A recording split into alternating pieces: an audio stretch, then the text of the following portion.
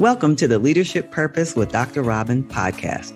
I'm your host, Robin L. Owens, PhD, and this is where we dive in each week to give advice, tools, and tips for high-achieving, purpose-minded women who've written nonfiction books and want to amplify their message beyond the book. I'm a college professor, and when I'm not doing that, I am speaking, coaching, mentoring, and teaching high-achieving women who have written books how to use their books to make a bigger difference, have more impact, and purpose. Okay, let's dive in. Hi, everyone. Welcome back to another episode of the Leadership Purpose with Dr. Robin podcast. So glad you're here for season 2, Beyond the Book. And today I'm talking with Ryann Dowdy. Now, let me tell you a little bit about Ryann. Ryann Dowdy did everything right in life. She had a dream job, a 6-figure salary, married, kids, and a nice home, and still woke up one day feeling completely unfulfilled. She knew something wasn't right. She realized it was because she was chasing a dream that wasn't hers. And she found the more success on her journey, she felt alone and misunderstood by peers. That's when she realized she didn't have a community to come to as the truest version of herself.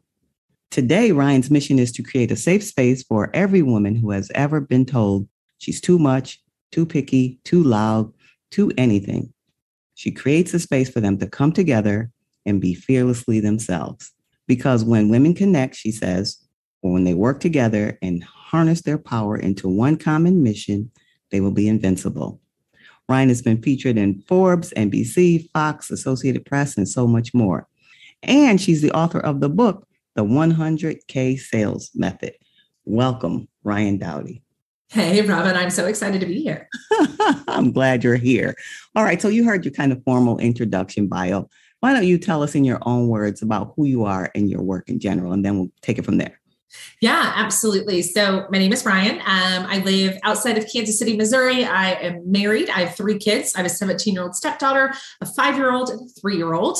So never, ever a dull moment. I had a 15-year corporate career in sales. I built and trained sales organizations. So that was kind of my superpower, was making sales organizations run, making them profitable. I like to tell people that I eventually retired from the corporate world. I was the director of sales for a digital advertising agency when I left to start my first brand, which was the Uncensored Sales Accelerator. There we helped high achieving women leave their 9-to-5 and build profitable businesses, which is where the book comes into play. Had an opportunity to start a second business with a business partner in 2020, end of 2020, beginning of 2021, called Social Sellers Academy, where we trained sales teams for entrepreneurs. And then ultimately decided to do a massive reinvention in the fourth quarter of 2021, launched Be in the Room. And, so often we start the business that we needed, right? So I created the space that I needed in that journey of finding fulfillment, of waking up as the CEO of, a rapid growth company and feeling really miserable and overwhelmed and stressed and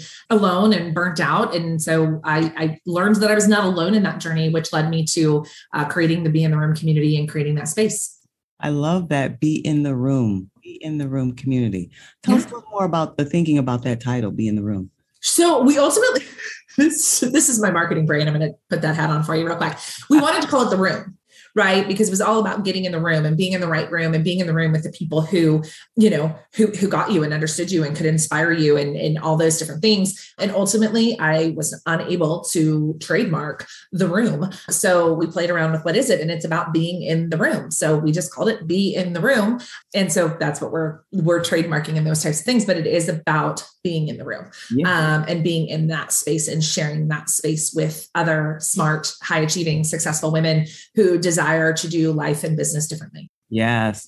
And I think Be in the Room does express it fully. It's a room. Yeah. All right. And we clearly hear that you have passion around this work, right? Yeah. And so tell us, you have passion around building community for women. Tell us all about that, why you're so passionate. Absolutely. Well, I think first and foremost, it comes from we were not meant to do life alone, regardless of your faith or where you sit. I just don't believe that God intended us to do life alone. We're supposed to do life in community. We're supposed to surround ourselves with people. But what I personally found is, we're all chasing this version of success, right? As you heard in my bio, I was chasing a version of success that was not my own. But it seems that the higher up the ladder we climb, the lonelier it becomes, the less people understand us, the less people get it, right? The less people you can go to and be honest about the challenges that you're having, or to celebrate the wins that you're having, right? There's some people that don't want to hear how wildly successful you are, right? There's some people that, view your problems as less than somebody else's because you're successful. And I just found a lot of isolation in that. And for myself personally, when I was going through, kind of my spiritual journey, it was actually almost a year ago at the time of recording this, which July of 2021, where I just had this kind of breakdown moment of, I don't even know where to go to discuss this. Like, I'm a thought leader here. I built this community here. My friends, they love me so much, but they don't understand me. My husband is an amazing human. He still doesn't fully get it. And so it was like that I looked around at all these successful women, and in having conversations found they were all feeling the same way. So it was like, why are we doing this? Why are we trying to figure this out alone? It's so silly to do so. And so I wanted to build a community that's not, we don't follow a curriculum. It's not a course. It's not a program. It's not, a blueprint on how to. It's just literally collaboration. All of our live events are collaboration.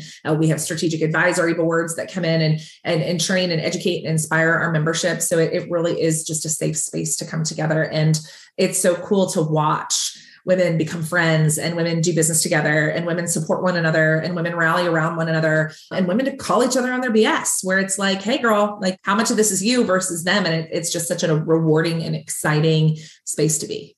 Yeah, that's amazing. That's amazing. And you've built a community with over 7,000 women. That's awesome. It speaks to the need that's there. Yeah. So my first Facebook community, so that was when I was teaching sales. So we built community. And that's when I realized that community was kind of my jam. Was I just loved watching that inspiration happen. Like it was just so fun to see like, oh, these two people do business together, and these two people are friends now, and these two people are launching a program together. Like I found immense joy in that versus just teaching sales. And so that's what really led to the evolution. I see. That's wonderful. For this podcast, as you know, is Leadership Purpose, and we're focusing on Beyond the Book. And for high achieving women who are authors, purpose-minded, written books, and want to build their businesses around the book. But, I feel all high achieving women, we have common issues across the board, regardless of the work we do. But this is pointed for authors. So what do you feel like the women I just described, what they might be missing when it comes to community? I think it's a safe space to truly be yourself. I think a lot of times we are members of community. I think it's almost impossible to go through life and not be a member of a community, but a community where you can show up as the fullest version of yourself, right? So you had shared, I published a book in January 2022, and I was not anticipating the amount of vulnerability that goes into that, right? Because I wrote my book on things that I had trained on, talked about, done a million times. So I didn't anticipate that. I was like, oh my God, there's like a part of me that's not my children wandering around in the world, right? And people are going to judge it. And that's terrifying. But I found that, sometimes we can't go and say those things, right? Like I remember standing at church chatting with a woman, and she goes, you recently wrote a book, right? And I was like, I literally could have been standing there naked. Like I was like, oh my God, what are you going to say about my book? All these other things. And I think what's missing from a lot of communities is the space to go and say that. And for people to be sympathetic and empathetic, not like, oh, poor successful you. It's so hard to be recognized for what you do. So I think for me, it's really that space to be yourself, to express the good and the bad that goes along with putting a piece of your heart and soul out into the world to be published and read and judged. Yes, a piece of your heart and soul. I understand that very well from my own work and my work with books. And it's definitely a thing. So it's wonderful that you have a space for women to work through those kinds of things. All right. So now your background is in sales strategy and training, as you mentioned. So how did you pivot from that to this new mission? So a lot of it was in finding my purpose, right? And really, have you read the book, The Big Leap by Gay Hendricks? One of my favorite. I did a podcast episode on it. So I'll have to go listen to it. Yes. So that book, I've read it several times, right? And so as I'm going through this space where I'm going through this burnout and realizing that what I'm doing is not what I want to be doing, and I have built this business that I hate as much as I hated my job and all the other things. I was rereading that book, and I literally sat down and I did like the zone of genius exercise.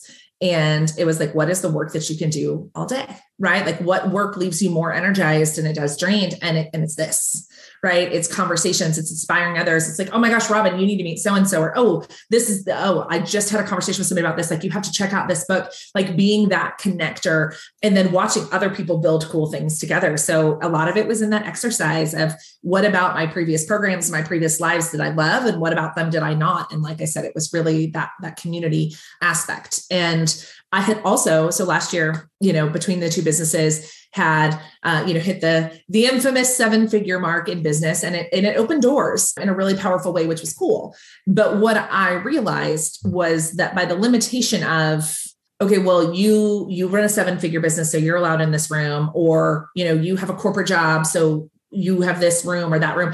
We've just left smart women out of important conversations, right? We've let marketing niche us down so much that we have said, your value is only when you're running a business that makes $1 million. Meanwhile, my 15-year corporate career means I know more about business than people running $1 million businesses because, whatever, you're a professor, for crying out loud, right? Like, you have so much experience, but to really tie your contribution to a community based on the amount of money you make, or based on your job title, or based on what you do for a living is really short-sighted. And so for me, it was like, how do we bring together a group of people that are tied together by a psychographic and not a demographic? Yes. Yes.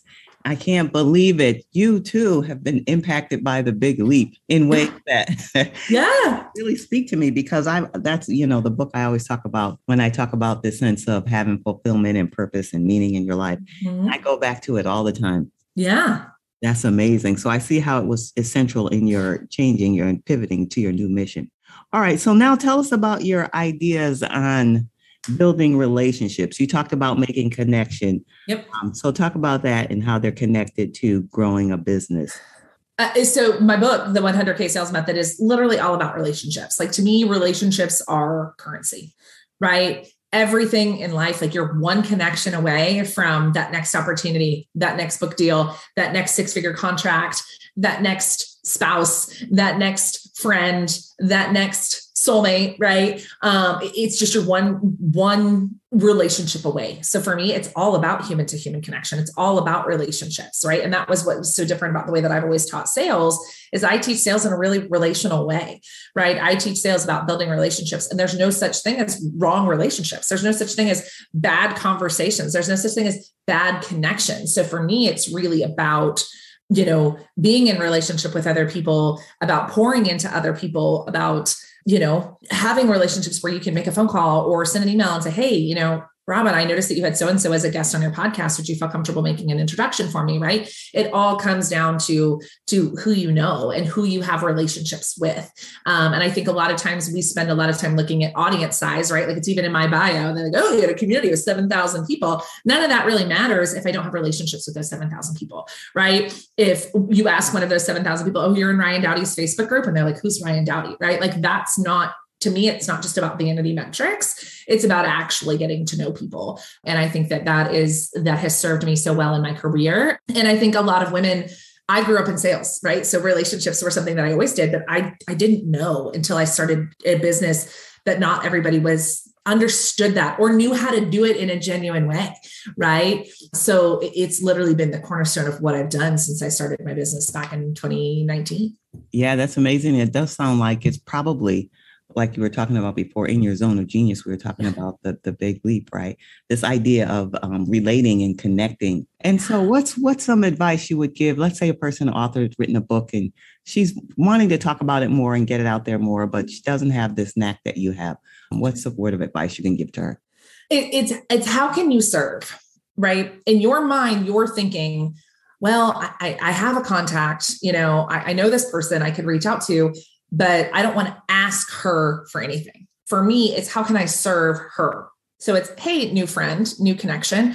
I wrote a book that I think would serve your community really, really well. I would love to share my book with your people. Would it be valuable to do a guest expert training or to host a book club with my book or something along those lines, right? So I'm not asking that person to do me a favor and share my book with your community. I think my book is going to serve your community in a powerful way. Here are some ideas on how we could do that. And I would love to come in and serve your community in that way. And if you can really just turn it from asking for a favor, right? Because I went through the whole publishing process, right? You have to go and you have to ask people for, testimonials for the book, and you want them to share it with their community and all the other things. I'm not asking you to do me a favor. I'm asking if I can serve your community in this way. Would this be valuable if we shared this book that I wrote, this expertise that I have, this experience that I share with your community? So it's just a small shift of how can I serve your people? And when we show up in service, as women, we tend to feel very comfortable serving, right? When we can show up in service, it just changes the energy of the exchange. Yes, that makes so much sense. And I would think it makes it more enjoyable too. Of course. This idea of serving, which it's one of the principles I include in my ideas about what purpose is and leadership purpose is. So I love that. Fantastic to hear that. I can talk to you all day and night, but is there don't get me started on, the big leap. But anyway, in the honor of our time, is there something I haven't asked you that you want to share with our listeners today? I think, something to really share when we think about, leadership purpose and beyond the book and putting the book into the world, it's really being intentional with how you use the book. Like, I wrote my book and I did a total reinvention, and I've not leveraged my book well, but I was recently asked for my book to be a book club in somebody else's community, which I thought was just a huge honor and a really cool way of doing that. And so I think to me, it's how do the book is not just, at least for me, my book wasn't just something to sell. It wasn't just something to get clients. It was really a way to serve other people. And so I think when we think of what are some other ways to leverage your book, like, it's not just sell copies, right? It's create community around it, right? Take this book and create community around it. How can you rally other people? How can you create people who have a shared commonality or a shared goal? I think that's where the true magic happens. It's like, not so much, let's just build a business, let's build community, right? Let's build community around this thing. And I think for me, that's just, a real way to think about how to leverage your book. Because I wrote it, and then it was like, okay, well, now what do I do with this thing, right? What do I do with it? And I think to me, like, it is creating community around a real tangible thing. Think of book clubs. I'm in a book club. Well, I retired from book club because I stopped reading the books. But, literally there's women all over the world that have book clubs. They read books and they come together and they talk about them. It's literally their entire community. I have a group of girlfriends, 2 of which I knew before, 5 that are new women that I met in this book club. Like, think about how much books bring people together, right? Think about that. Like, how can you leverage your book in that way to bring people together, to inspire other people? Yes, that's awesome. That's awesome advice. Ryann, so good. So good. I'm sure people are listening, like, how can I get more? So if they're wanting more from you, how can they be in touch with you? Yeah. So there's a couple of ways to get in touch with me. Our website is beintheroom.org. We have a Facebook group called Be in the Room that we'd love to welcome you in. If you're interested in the book, it's 100ksalesbook.com. I'll take you directly to Amazon to deliver that to your door. But otherwise, I'm an open networker. I'm always on Facebook. I'm on LinkedIn. It's Ryann with 2 N's Dowdy. And I love meeting and connecting with people. Ryann, so good to meet you and connect with you and hear and feel your passion and your energy around this work of community. I'm feeling inspired already. I'm so glad. Thank you for run out and do something, right? I'm going to run out and do something right now. So good to have you here. Okay, everyone. And if you want to hear more from me, you can find me on my website, robinlowens.com, or you can find me on your favorite social media at Robin L. Owens, PhD, Robin L. Owens, PhD. And I'll be happy to hear from you. And until next time, this is Dr. Robin. Thank you for tuning in to this episode of the Leadership Purpose with Dr. Robin podcast. If you enjoyed it, head on over and rate and subscribe so you never miss an episode. New episodes drop every week, and I can't wait to hang out with you again soon. Meanwhile, this is Dr. Robin signing off. See you next time.